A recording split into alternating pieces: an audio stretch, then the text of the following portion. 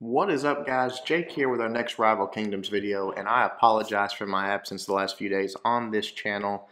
Been super busy. Had my oldest daughter all week, for summer's out, school's out, so I had her just spend some time with her while I could, and when I'm short on time, unfortunately, this is the channel that is going to suffer. I have upgraded to Stronghold 8, haven't done anything else with it though, no new buildings or upgrades yet, just getting started. But we just want to go over some of the update notes. This is probably late for some of you guys, some of you might not know. New update come out, and they've got daily missions now, which is pretty cool. Each day you have to you get 3 attacks, on harder and harder bases. It's kind of strange, the bases that there are. I don't know if it's just randomly pulled from player bases or what. They're sort of it's not something like a dev would set up, I wouldn't think. Some of them are pretty weird looking. But each day you can only use, like Monday's Fire Day, Tuesday's Lightning Day, Wednesday's Nature Day, Thursday Ice, Friday Death. You can only use those ancients. So it sort of forces you outside of the box of what you're used to. Maybe you have to use an ancient that you've never used before, or an attack strategy, sort of playing with composition. So that's probably why they're doing it, just to force people to experiment with different compositions. But it's pretty cool. Usually you get quite a bit of gold for it, and if you beat all 3 of them, you get a special chest, and then you can get different things, but you can also get these epic ancients that are only available from these completing these. So there's like new ancients. Don't know a lot about them yet, haven't looked into it much, but that's the only place you can get those. So it's definitely worth doing. And again, it's something just a little different and fun. A few things did change on the game, which is going to change a few of the ways we attack. Soldiers got a damage and health increase, which now, like, their DPS is higher than that of a Warden, which doesn't make a lot of sense to me. But it is what it is, because the Warden's damage got a little decrease. The Mauler got a big health increase, which is good. They are much more viable now. You can put them out front as a tank, and you're going to have a little bit more success with that. So make sure you check Maulers out if you've sort of written them off like I had. Paladin got health and damage slightly decreased, so they're more of just a healing class now than they were before, in my opinion. I think before they could do a lot more. Now you really just need one of them or so to keep some troops healed up. Raider, I don't even have them unlocked yet, but they get a damage increase, and obviously Skywatcher don't. No longer causes continuous damage to unit, but base damage increased. Let's see, individual tournament tiers. I don't know if you guys have done the individual tournament yet or not, but they are pretty cool. And you can, go through and just use your attacks like normal. Now that's going to be a little bit more fair.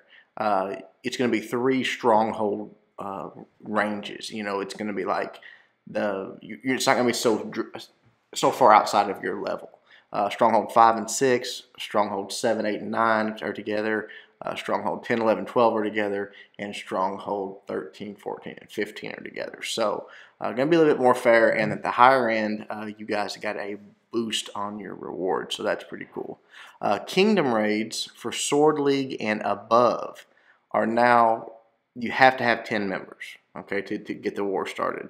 So, or 10 non-squire members. So you've got to, before, we even did one, I think, was like 8 people when we were first getting started.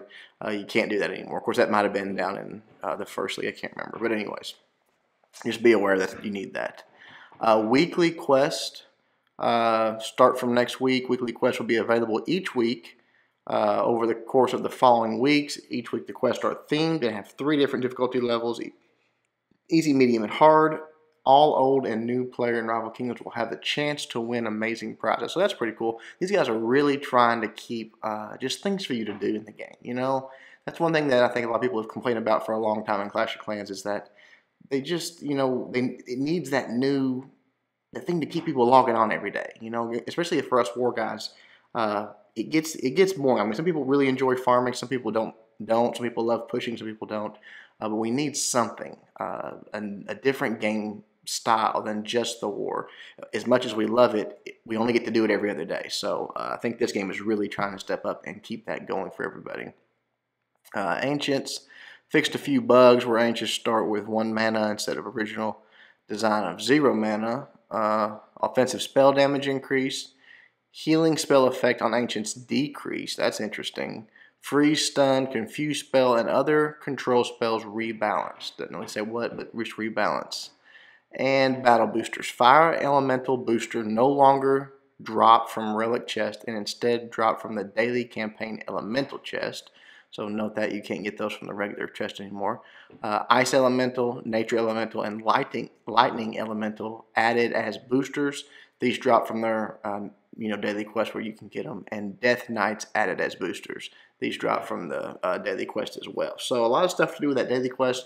They're really pushing to get people to do that. So make sure that you're checking those out if you haven't already. And again, like I said, some of the bases have really good gold rewards, so that's pretty cool. I've got to sort of get, you guys see here, I'm sort of failing on some attacks. I got to get my game together. I haven't had as much time to play this lately, and I've got to get back into it to where my attacks are a little bit stronger, play with some different army compositions. So if you guys have some that maybe you haven't seen me try or haven't seen me do that you're having a lot of success with, throw them my way. I'm hopefully going to get a little bit stronger here once I max out this Stronghold 8 and start upgrading. I'm going to get my economy stuff first, but then start upgrading some of my troop portals. I think I can get upgraded, stuff like that. And then obviously when I get my blacksmith upgraded to start actually adding levels to my troops, I think I'll see a pretty big increase as well there. Someone told me today that the fire dragon was pretty powerful as well, and I've not seen that. I don't know if that's just a chest that I haven't got lucky enough to get yet, or what the situation is there, but let me know also that in the comments below. Thank you guys for the suggestions on the names. I think I've got one picked out, one of y'all suggestions, but there was a lot of good ones. Again, I wanted to keep the name sort of generic to where, who knows what games I'll be playing in the future, and I don't want to have to make a new YouTube channel every time I do that. For some of you guys that just enjoy my stuff, enjoy the style that I bring to commentary, to games, maybe you'll follow me from game to game, so that'll be cool. And we'll have a good time along the way, hopefully playing, having a chance to play with you guys together.